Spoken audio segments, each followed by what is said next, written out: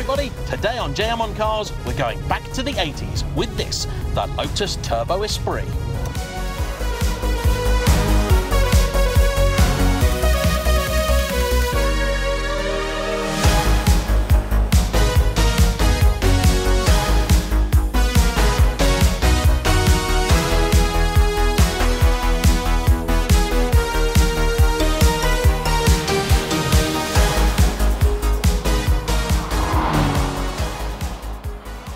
When making these videos, one of the things I really pride myself on is being as objective as I possibly can. No matter what it is that somebody's thrown me the keys to, I want to give you an honest and impartial answer as to whether it's actually a car you might want to buy. However, I have to confess, today, that's all gone out of the window, and I am about to indulge in a possibly unhealthy dose of rampant fangirlism. You see, I have been lusting after one of these for a very long time. And yes, long-term viewers of the channel will know that my ultimate dream supercar has always been the Ferrari F355. However, there are a great number of reasons why this, the Turbo Esprit, has always run it a very close second. Chief amongst which were the fact that, for an awfully long time, a 355 seemed unattainable. Even when they were at their lowest, they were still 30, 40, 50,000 pounds, and that was simply an amount of money I could never imagine having. Meanwhile, these could be picked up for about 15,000 pounds, which seemed far more doable. And there were, in fact, at least two separate occasions where I went to buy a Turbo Esprit and had the money to do so, but it didn't work out. In one case, I made an appointment to go and see the car and was told it was being prepped, so could I come back about 2 weeks later? And 2 weeks later, it was still being prepped. So I figured that probably wasn't a car that I wanted, and it was in the wrong colour and everything else. And on the other occasion, the dealer decided that if I couldn't promise him that I was ready to part with money on that very day, he couldn't be bothered to get the car out of the garage and let me test drive it. And as I don't buy anything that I haven't driven, I politely said thanks, but no thanks, and spent the next sort of, well, 8 or 9 years wondering just how good that car would have been. This was all pre-YouTube, and thanks to the lovely and slightly crazy life I now lead, I have had the pleasure of driving a number of other Esprits, including a V8, a later turbo, and an S2, which in many ways is kinda like this, but without a turbo. Not quite, but close enough. So, for those not so familiar with the brand or the model, a quick primer. And the funny thing about the Esprit, I've always thought, is that it's easiest to explain it to people in terms of movies. The first Esprit debuted back in 1976. Styled by Giugiaro, it was an instant hit, and falls really into the same category as other 70s wedges such as the Lamborghini Countach. It featured the traditional Lotus construction of a steel backbone chassis on which they placed that fabulous fiberglass body. Power came courtesy of a mid-mounted, Lotus designed and built 2-litre naturally aspirated 4-cylinder, making about 160 horsepower. Though even in period, the cylinder count and power figures weren't quite befitting a supercar, with their 4 and 160 playing Ferrari's 8 and 250, Lotus naturally claimed that the lightweight construction of the car, which weighed in at under a ton, did go some way to offset this. And I'm sure there's a bit of truth to that, but in the world of the supercar, bragging rights do matter. But in any case, the Esprit's place in history was sealed not by its performance figures, but instead its starring role in the James Bond film The Spy Who Loved Me, which came out a year later in 1977 and made as much of a star of the Esprit as Roger Moore or Barbara Bach. Today's Dream Drive is sponsored by the good people at CarVertical, and it's really important when buying a classic like this that you use a comprehensive history check like theirs to make sure the car you're after is what it claims to be. Something like an Esprit may have been around the world, and CarVertical's detailed checks will help you find out if the car has experienced anything from crash damage to clocking or outstanding finance, even if it's happened abroad. Their service works in just 60 seconds and needs either a registration or a VIN number. Even better, for 10% off, don't forget to use my discount code JAYEMM.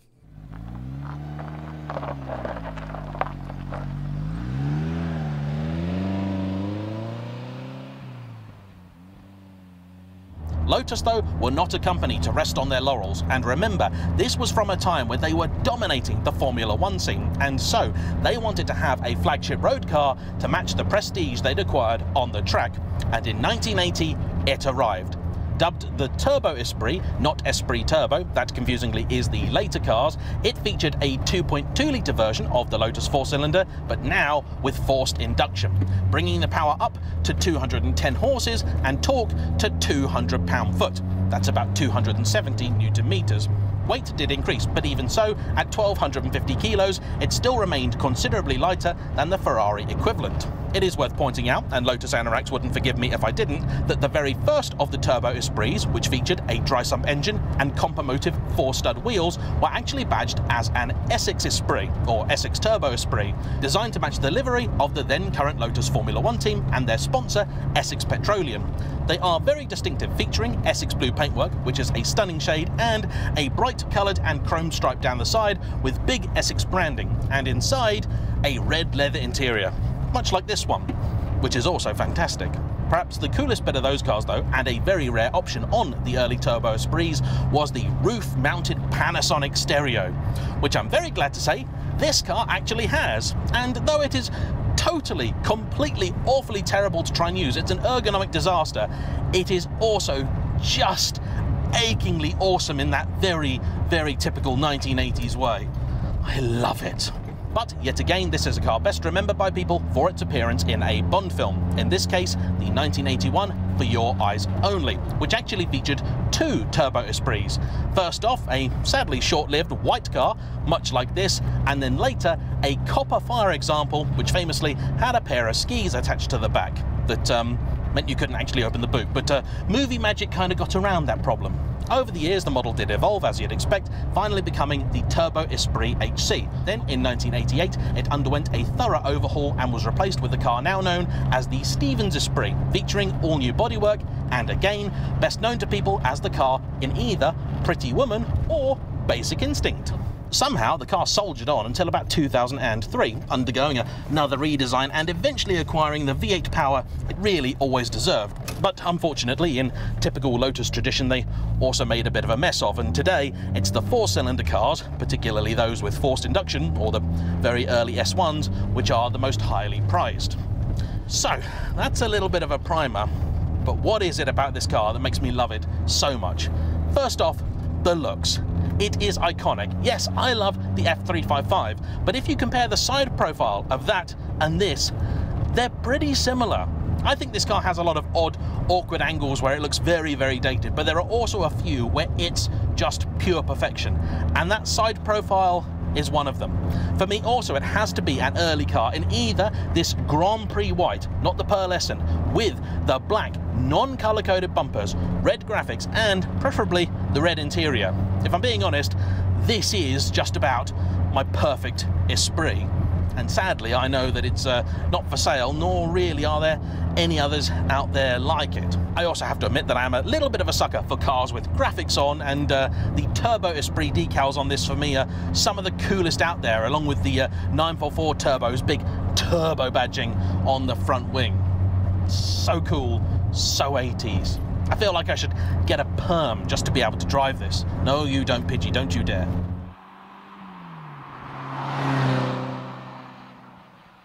The interior is also pretty dramatic. I love the kind of wrap-around dash here, which gives you just about all the gauges you would need. In fact, volts over here, we've got oil pressure, revs, and there was a gauge in the middle I was panicking about because it's at 0, but I realised that is turbo pressure. Then you've got to the right of that speed, water temperature, and finally fuel, of which we've had to put a little bit in this morning. The car has 2 tanks, and if you don't open both of the filler flaps, it can cause a few issues.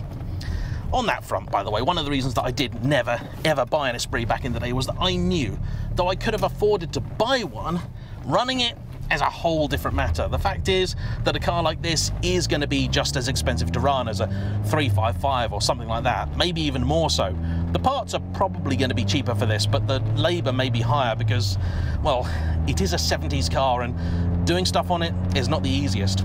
Case in point, this car currently doesn't really want to go into reverse too easily, so I'm having to do a few unusual turns and things like that to sort of avoid getting stuck in a kind of compromising position. But you know what? Stuff like that doesn't bother me, nor does the fact that the pedals are impossibly close together. I've worn special footwear for today.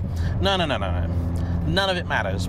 Because you see, This is one of the very, very few cars that I've idolized for decades, really, that when it's come to it, hasn't been a disappointment. Allow me to demonstrate.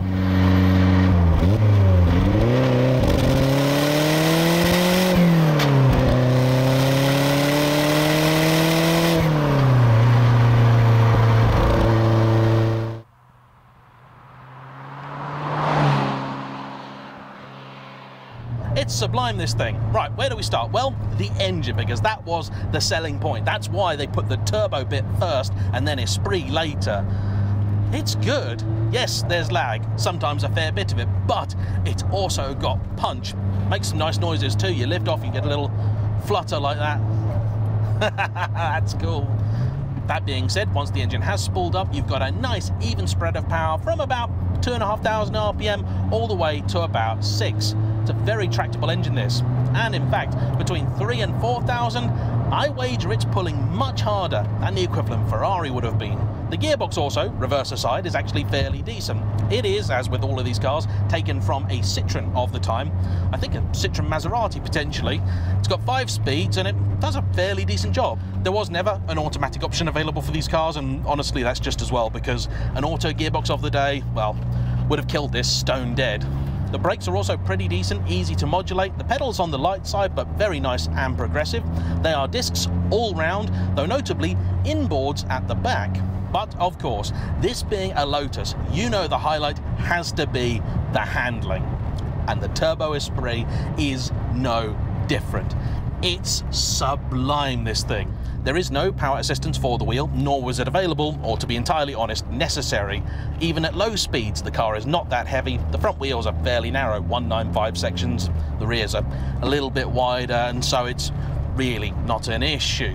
It is also just wonderfully, beautifully communicative. I'm doing 35 mile an hour, something like that at the minute, and you can sense everything.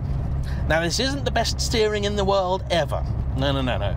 That award goes to this car's predecessor, the Lotus Europa, the weird, odd bread van-shaped thing from the sort of 1960s and 70s. But that, to be honest, is a very, very strange car that, although I really, really, really enjoy driving, I've never wanted to own. This is quite different. A lust for the Esprit, and to get in it and find out that it is good to drive is just... It's not the icing on the cake, it's the cake under the icing. How many times have you looked at a gorgeous, amazing, brilliant cake? My parents bought me a Chocky Wocky Doodah cake for my birthday once, because I've been going on about them as to how I want this amazing birthday cake. I always get, you know, a normal supermarket cake, although Colin the Caterpillar is amazing and I will have not a bad word said about Colin. But I got this Chocky Wocky Doodah creation and it was awful. It was just awful. It looked fantastic, it looked sensational, but it tasted awful, it tasted dry. Had the same flavour and texture as this bit of road. Very, very disappointing. The Esprit then I thought might have been the same. Iconic looks, you know, it's a fantastic thing, and in its day, it was a genuine Ferrari rival, but its day was a long time ago. No, no, no, no, no, no. You can have a lot of fun with this car. Visibility is pretty good too, provided that you're looking forward, and actually, those louvers at the back, which, come on, are amazing, don't even impede your rearward visibility either. Oh, I should actually mention one of my favourite things about the Turbo Esprit. Those louvers at the back, that really prominent little kick on the rear, they look really effective, don't they? They look really aerodynamic. They're not. In fact, when Lotus did test this car, they found out that they increased lift. They didn't decrease it. But Colin Chapman loved the way that they looked. And so to counteract it, the Lotus design team introduced just a little aerodynamic device of their own, a small little lip moulded into the top, just back here. And what that does is just completely break up the airflow, meaning that all that stuff at the rear doesn't do anything. That's so 1980s supercar. I mean, today, Ferrari would not allow anything to be on a car if it wasn't aerodynamically functional. Speaking of air, this one has had air conditioning retrofitted to it. Apparently there was an issue with the early wet sump cars, because on the dry sump cars, which you could have air conditioning for, the aircon compressor went where the sump then had to go for wet sump cars. They didn't really know what to do with it. So early ones like this didn't have aircon. It's been retrofitted and it does work, but because the car didn't expect to have aircon, at junctions and things, it can stall kind of easily, so I've got it turned off at present. I am told that these are the sort of car that you really want to know how to work on if you're going to own one, or be willing to spend a lot of money with a specialist keeping it going. This is why I've not bought one, and the fact that the right one has just never cropped up at the right time. That little bit we've just gone over back there, that's one of my most brutal tests of a car suspension. It's a little cutout, a little sort of, you know, I don't know, channel that's been carved into the road for repairs or something, and they've never fixed it, so it's a down and up. It's a vicious little thing. Many 4x4s struggle over that. This did fine. It's remarkable. It's really nicely damped. It's still on the firm side. It's not a sophisticated suspension. Later Ferraris, you know, 355 and so on, much cleverer, but they've got adaptive things and all sorts of stuff going on. Actually, to give Lotus credit, they did test a version of the Esprit with a genuine active suspension. There's footage of it online from an old Top Gear or something. Very clever system, but ultimately wound up being far too expensive for anybody to productionize, and so nobody ever did.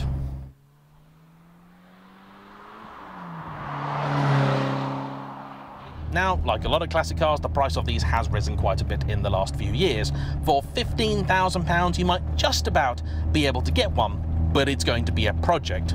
The beginning of a project. It's going to need a lot of work. And that, in some ways, is how this car's owner, Andy, actually bought this. He's known the car since 1985, when a friend of his bought it, and he at the time also had a Turbo Esprit of his own. That replaced a Europa, and it was followed by an XL. But decades later, he found himself wanting to scratch the Turbo Esprit itch, so bought this car off his friend. But though it had had a lot of maintenance over the years, wasn't neglected, there were still lots and lots of things outstanding, and he tells me it's kind of easier to list the stuff which hasn't been done. In the case of this particular car, that would be taking the body off the chassis. This one has a galvanized item, and so he's had a look at it and it's okay. But just about everything has been done. Gearbox rebuilt, engine rebuilt, cosmetics done, the whole car's been repainted. The interior is original with this beautiful ruched leather, which I'm told is very difficult to recreate, and I've got to say it actually feels all very well put together. This is a car you could do big miles in, and over the last 7 years he's done about 20,000 of them, which he doesn't think is that much, but I think is probably more than many other Esprits have done, so well done, Andy.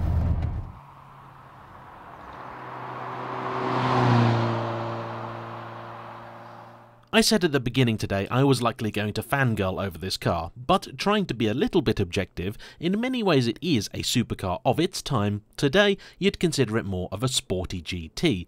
The engine might be in the middle of it, but the ride is still relatively plush, the steering light, the boot fairly spacious, although you won't find much space up front, and in the rear it'll cook whatever you put in it, but it would make an excellent classic tourer. Compared to, say, a Ferrari Testarossa and certainly a Lamborghini Countach, this is a car I could see you still putting fairly big miles on without being totally hammered at the end of the day. What is something like this actually worth now? Well, it's really hard to say because so few of them are actually up for sale. There is an example of an Essex car, and those always commanded the most, of the turbos at £125,000. But it's been there for quite a while, and I suspect might be there for quite a while longer. Other non-Essex examples tend to go for anywhere between about £30,000 and £50,000, with the early dry-sumped cars with the 4-stud Automotive wheels in place of these 5-stud BBSs that actually have been modified a bit and so look really nice, tending to command the highest prices, but I've never really been fussed about that sort of thing. It's my understanding that if the dry sump goes, getting parts can be difficult, so maybe just get the one that you can find and is in good nick.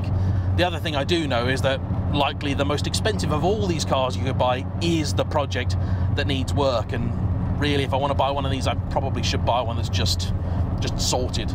It's so good, this car. You still get a bit of lean in the corners so you know what you're asking of it. The power level feels just about right. And the best thing I could possibly say about this car, and actually it's true of many an old Lotus, is the fact that this is a 40-year-old sports car. It's old, it's designed really in the 70s, so the chassis is 50-year-old tech. It belongs to somebody else. I'd really struggle to replace it if anything happened to it, and yet I've got the confidence to put my foot down and enjoy it. Really enjoy it.